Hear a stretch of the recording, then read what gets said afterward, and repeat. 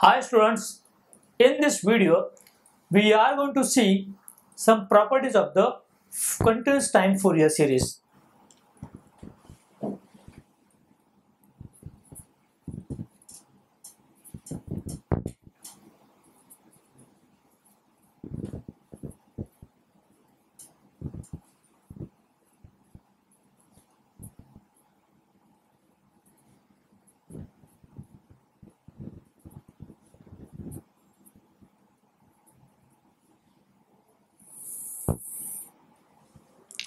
To define a certain property of a Fourier series, let's make some assumptions. So what are the assumptions we are going to make? Suppose x of t is a periodic signal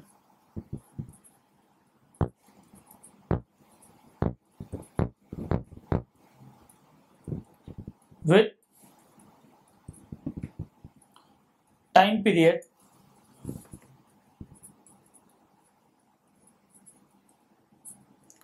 capital T, so that its fundamental frequency will become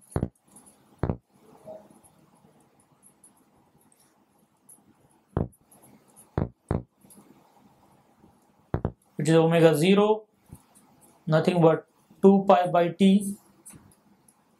Then if the Fourier series coefficient denoted by k, we will use a notation x of t. If I use a Fourier series, it will give a Fourier series coefficient ak. So this notation will tell the relationship between x of t and ak through a Fourier series. So with respect to this, let's define its property one by one. So let's start with the first property, which is the linearity.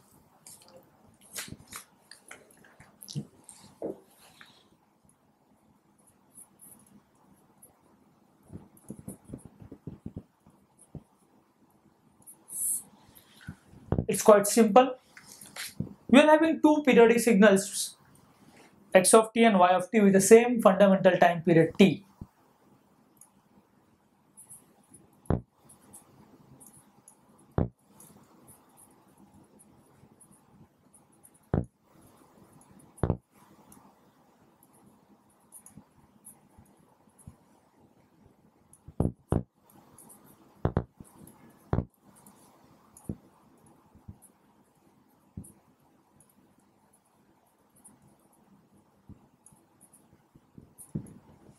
Which can be represented like this: x of t, if we find out a Fourier series, it will give a Fourier series coefficient ak, and y of t, through a Fourier series we get a coefficient bk. Then if we are having a third signal, which is z of t, a linear combination of these two, x of t and y of t, as a times x of t plus b times y of t, its Fourier series coefficient will be ck, and that is nothing but capital A times ak plus capital B times bk.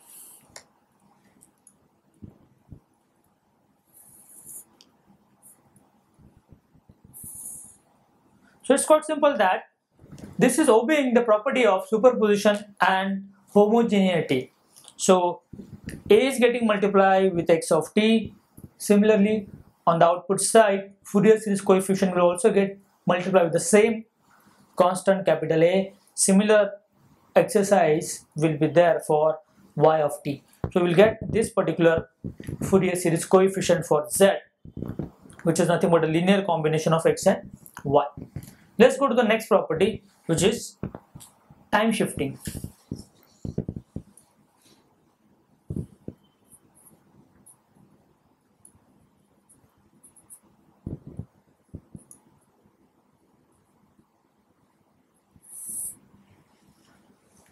So what we are having over here, we are having a y of t as the time shifted version of x of t, which is x of t minus t0.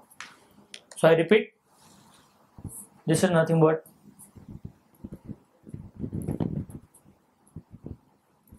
time shifted version of x of t.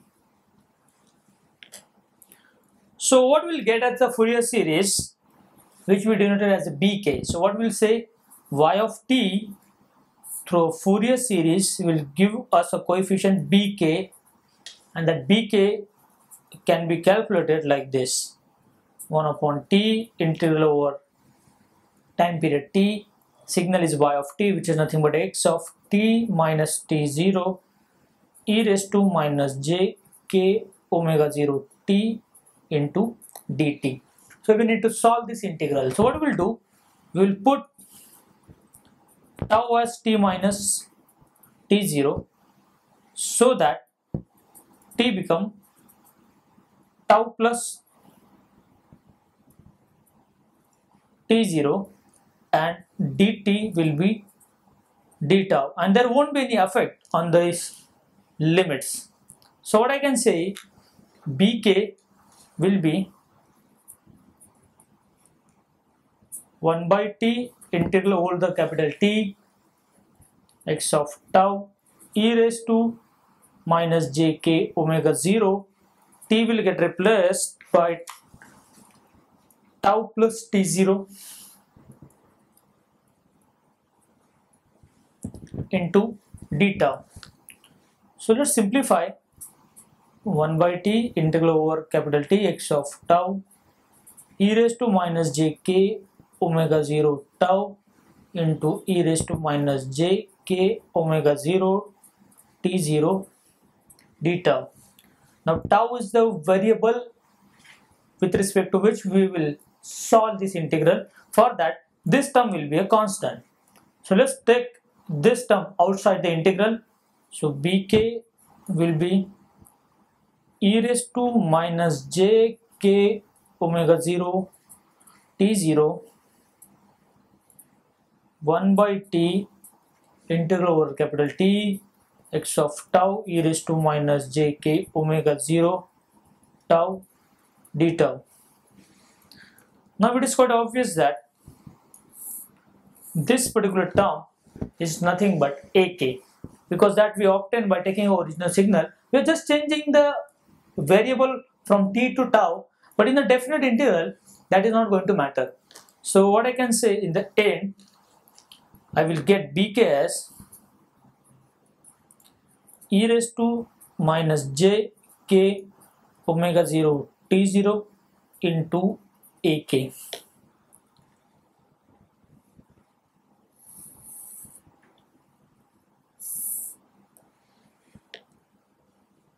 So in the end I can say x of t minus t0 through Fourier series, what we will say, whatever the coefficient earlier was there for x of t, that will just get multiplied with this e raised to minus j k omega 0 t0.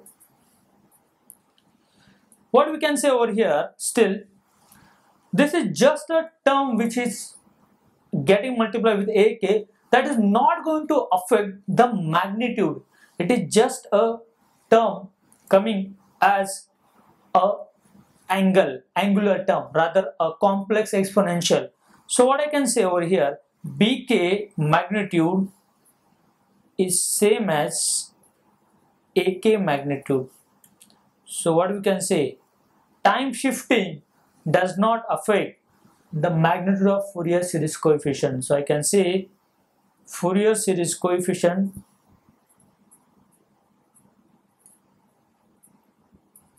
magnitude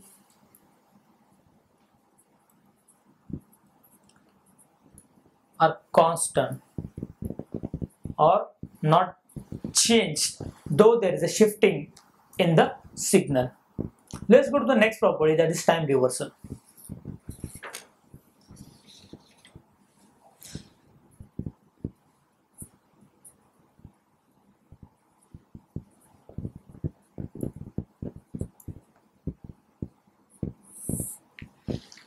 So what we have to find out over here in a time reversal, if a new signal y of t is there, which is nothing but a time reverse version of x of t.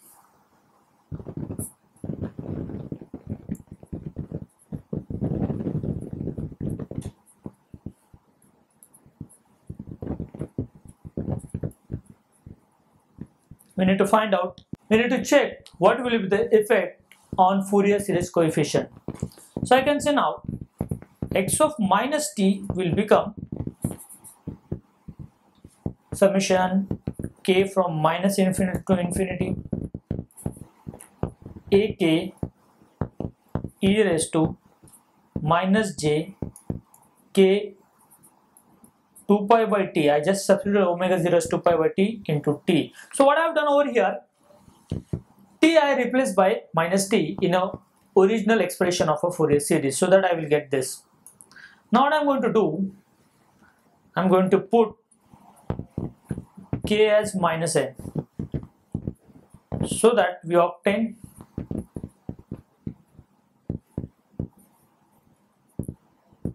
y of t, which is nothing but x of minus t, summation. See, there won't be any change over here because it's just a summation, and I'm having a summation from minus infinity to infinity only. The major effect will happen to this.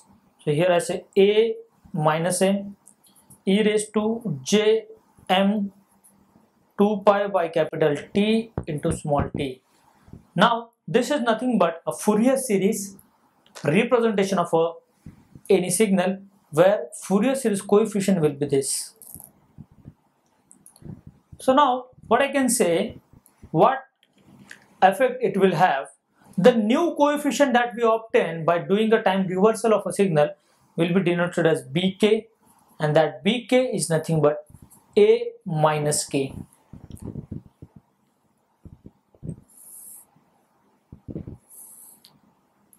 So whenever we do a time reverse of a signal, what will happen?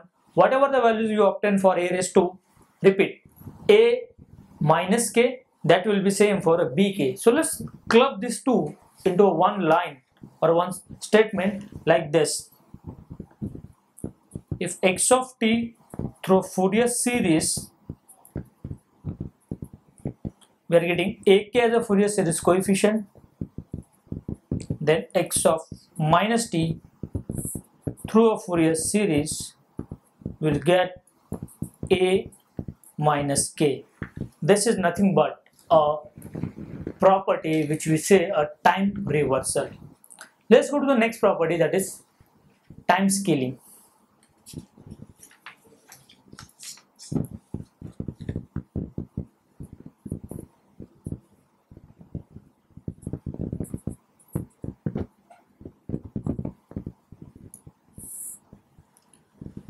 So what we do in a time scaling, x of t is an original signal with a fundamental time period t. Through a Fourier series, it is obtaining ak as a Fourier series coefficient. Now we need to find out, if I have a signal x of alpha t and I am considering alpha greater than 1, and we need to find out what will be the effect on the Fourier series coefficient.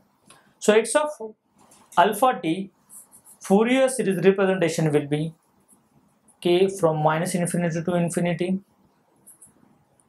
ak e raised to j k. Instead of a t, I have to put alpha t into omega 0. Same I can represent in different manner like this.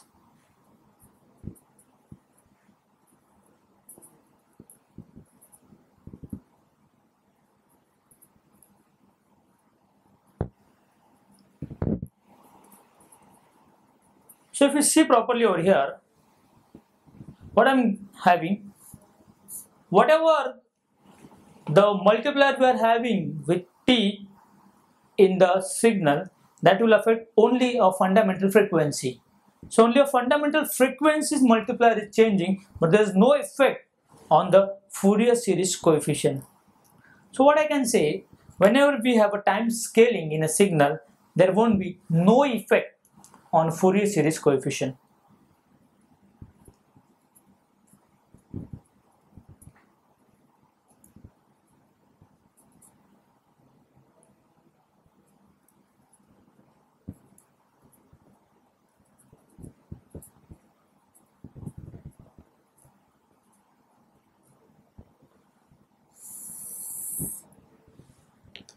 Let's go to the next property. Rather, we should say it's a relationship, and we call that as a Passwell relationship.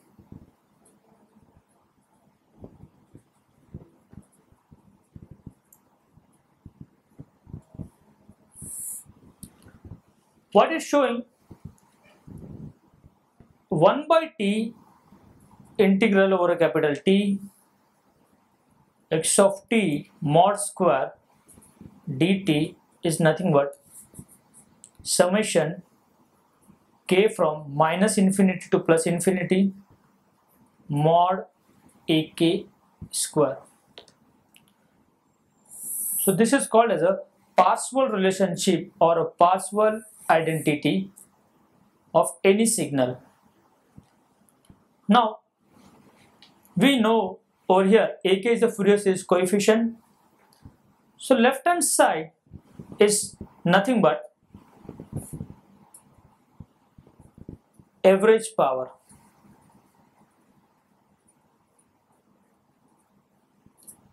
That is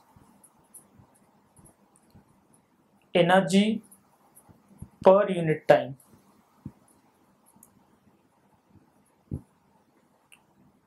In one period of the periodic signal.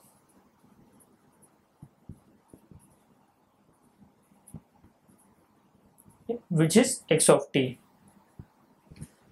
What I will do, x of t I will write in a Fourier series representation.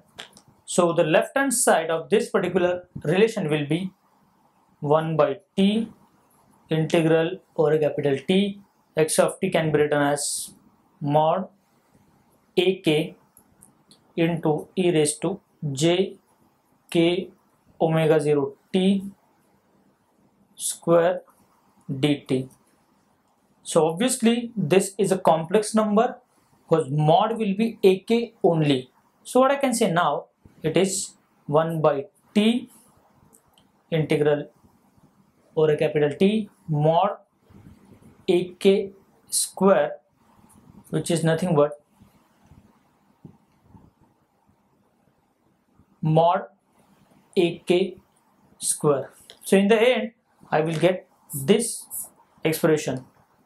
And what is this? So mod ak square is the average power in the kth harmonic component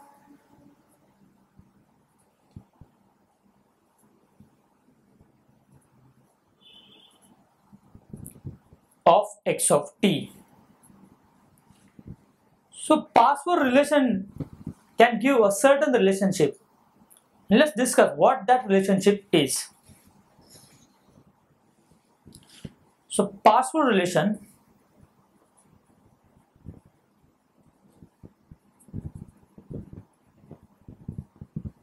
states is that the total average power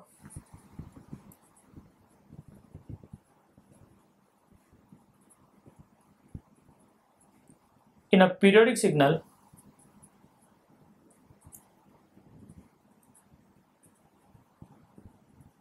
equals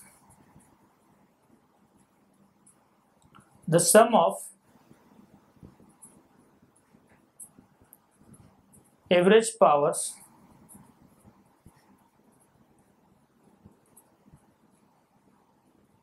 in all of its harmonic components.